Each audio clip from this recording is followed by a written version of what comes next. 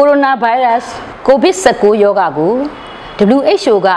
ကမ္ဘာ့ကပ်ရောဂါအဖြစ်မတ်လ12ရက်နေ့ကကြီးညာခဲ့ပါတယ်။အဲ့လိုကြီးညာပြီးနောက်ပိုင်းမှာမြန်မာနိုင်ငံမှာလည်းကြိုတင်ကာကွယ်တဲ့လုပ်ငန်းစဉ်များအဖြစ်2020တင်းကြံပွဲကိုပိတ်လိုက်ခြင်းမူကြိုကျောင်းများကိုပိတ်ခြင်းတို့ပြုလုပ်ခဲ့ပါတယ်။မတ်လ16ရက်နေ့မှာတော့တနိုင်ငံလုံးမှာရှိတဲ့ရုပ်ရှင်ရုံများအားလုံးကိုယာယီပိတ်လိုက်ပြီပဲဖြစ်ပါတယ်။အဲ့ဒီလိုရုပ်ရှင်ရုံများပြသခွင့်ပိတ်လိုက်ခြင်းဟာ AB 30ရက်နေ့အထိ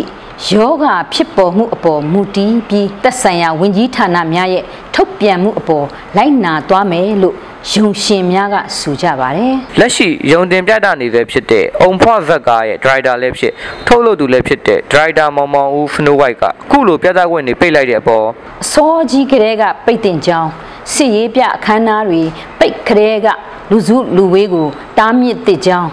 ယခုလိုပိတ်တဲ့အပေါ်လက်ခံကြောင်းစူပါသတင်းစုံကိုပြောပါတယ်။အဲ့ဒီလိုပဲရွှေစင်ဦးရုပ်ရှင်ထုတ်လုပ်ရေးက